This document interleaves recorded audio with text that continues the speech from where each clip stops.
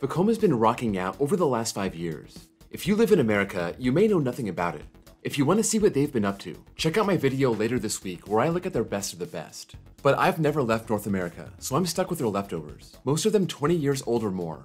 But are they all bad? Well, no, of course not. Kinda.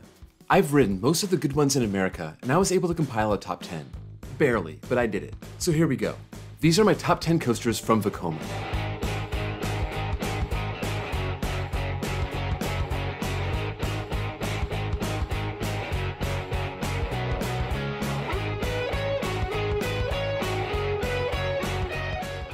Let me just say, the top 10 is pretty good, but there is a sharp drop off after this. I've ridden 54 Vekomas, but most of them are family coasters or really bad clones. I'll also be grouping some of these together if they're basically the same ride, and you'll see that right off the bat.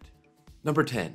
Revamped boomerangs. The boomerang was huge starting in the mid-80s all the way through the 2000s, and you'll find these everywhere, especially mid-sized parks. People are sick of these. I get it, I am too. But there are a few of them that stand out above the rest. These are the ones that got new trains with the vest restraints. I've ridden 3 of those: Sidewinder at Hershey Park, Flying Cobras at Carowinds, and the best one of all, Sea Serpent at Maury's Piers. This is one of the world's oldest boomerangs, but they've pumped it so full of Botox that it runs so smooth, and you get an amazing forceful ride experience with no rattle and no head pain. Ride these in the back row for the best experience. You get that max height on the first drop, and you get whipped through the inversions. The loop going backwards gives a stomach-dropping feeling that's unique to a Vekoma boomerang. I wish all the boomerangs out there got the new trains. That one X factor turns these from a nasty credit that nobody wants to ride to a ride you'll actually enjoy. Number 9. Wild Mouse at Idlewild. I spent so much time waiting for this to open, it's not even funny. The quest spanned over 2 days, and I could have done so many other cool things that didn't involve waiting for an old relocated Wild Mouse. But I did it, it's done, and I'm happy I got to ride it. It started out at Wiener Prater in Austria, then Alton Towers, before landing at this little family park in 1993. Its most defining feature is the slanted lift. It's something I don't think I've ever seen on any other coaster.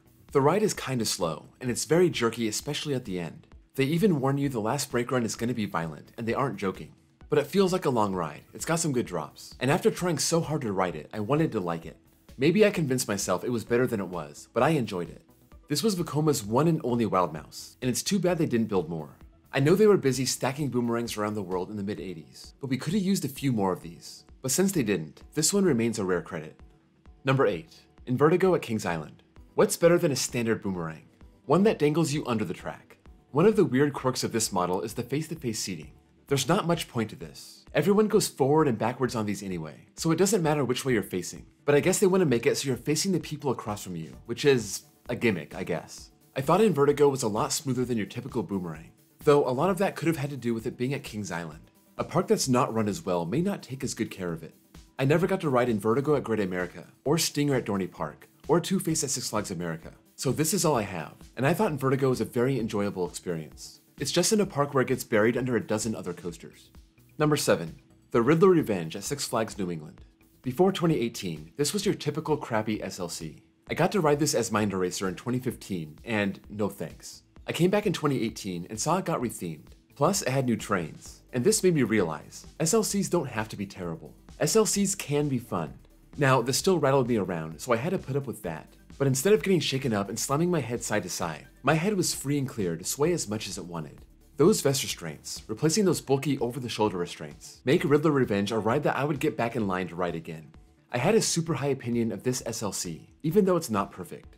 I would, in fact, find a perfect SLC, but I'll save that one for later. Number 6. Blue Hawk at Six Flags Over Georgia. Here's another Vekoma that absolutely sucked, and then it got renovated. Unlike Riddler Revenge, I didn't get to ride this as Ninja, but I've ridden it twice as Blue Hawk, an overhaul that happened in 2016, and it's one of my favorites in the park. It's pushing 3,000 feet long and stands 122 feet tall, so it's a pretty large-scale coaster, and it's got one of those rare custom layouts. This has weird inversions, especially that butterfly to start it off, and this might be the best head chopper coaster I've ever ridden. There are several moments, especially during the butterfly, where you feel like you just have to duck down. You really think you're gonna lose your millin. I thought it was very smooth, and those vest restraints once again came to the rescue. You don't have to ride this defensively. Just enjoy the funky layout and all the forces it has to offer. Number 5. Phoenix at Dino's Wonder Wheel Amusement Park. I admit I've never ridden Dragonflyer, but maybe you can lump those two into this list. Dragonflyer is a little longer, but they seem pretty similar. If you told me the smoothest and most graceful coaster I've ever ridden would be a Vekoma, I'd call you a liar and I wouldn't even feel bad. But truth be told, I got 3 rides on this in its opening month and it was amazing. It's still a family coaster, standing 68 feet tall and hitting 34 miles per hour. But there's a stomach-dropping moment at the beginning, and an overbank turn, and this thing just glides through the course. This was a perfect addition for Coney Island, and hopefully other smaller parks can get one of these. They're high capacity, compact, and just pure fun. I didn't think a family coaster could rank this high, but Phoenix deserves it. Number 4. Batwing at Six Flags America, and Nighthawk at Carowinds.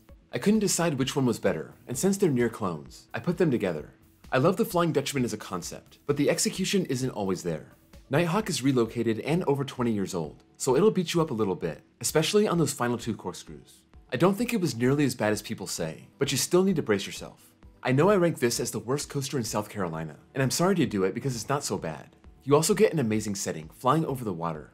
Batwing may have never been relocated, but it's maintained by Six Flags America, so prepare for a bumpy ride. If you're lucky enough to get to the park while this is open, it's worth a ride and probably the second best ride in the park. This has the inline twist at the end, and that runs a whole lot better than the corkscrews. The bottom line is, these flying coasters could be better with a little TLC, but the flying experience holds up to get this all the way up at number 4. Number 3.